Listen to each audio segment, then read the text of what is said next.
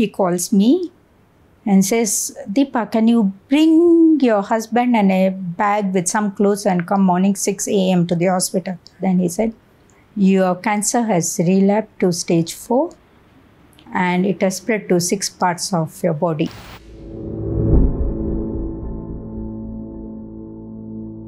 When I got this cancer, right, first time, I said, what is cancer? I didn't know because I don't have anyone in my family, history, friends who has cancer. So I was in the ICU. In the second day, my respiratory doctor comes very early. Then she said, okay, you have a cancer. It's a stage 1.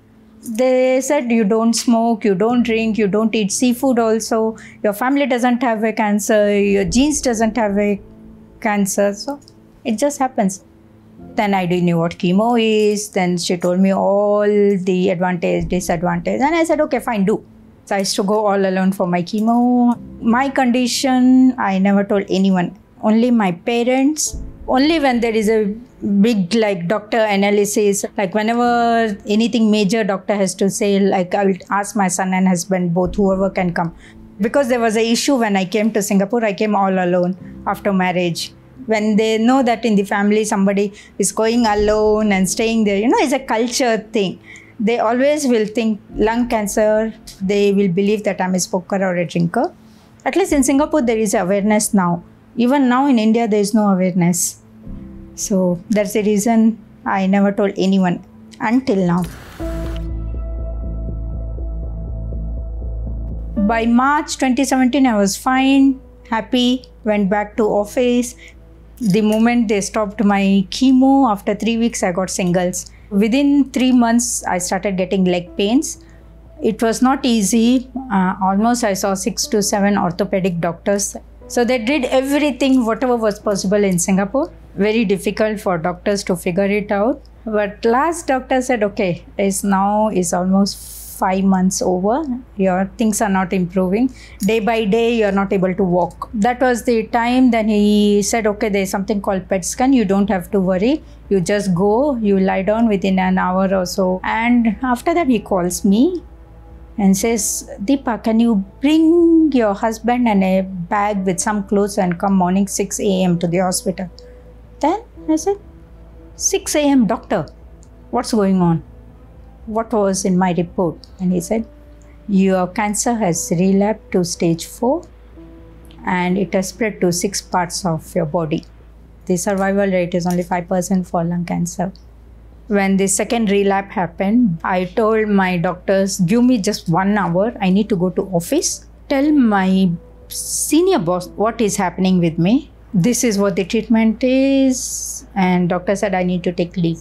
I said my intention is I want to work. The only thing I would request to you is do not retrench me or throw me out of medical reason. I'm okay if you don't do salary increment, if you don't do my bonuses. And he said, I'm fine with your work. You're still getting your bonus and you're still top 3 in your group. A return to work program from Singapore Cancer Society has basically motivated and helped me in many different ways than what it says.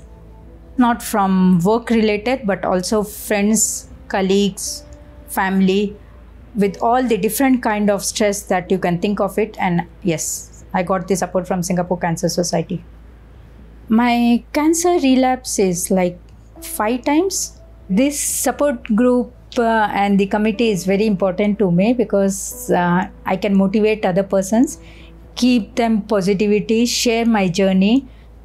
By 2020, I had already got the side effects of radiation. So my left shoulder and left arm had a severe pain, and I had a nerve burn, skin burn.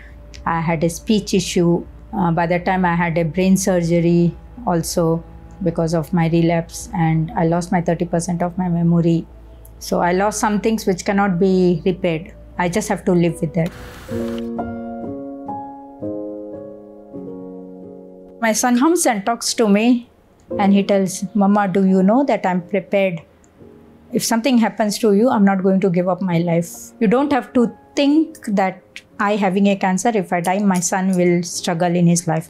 He said, your husband also thinks in the same way. This sentence, the way I took it was like, He's giving you motivational, positive thought, and including that return to work program doesn't mean that you have a cancer and you can just let go your work but still work and live life normally.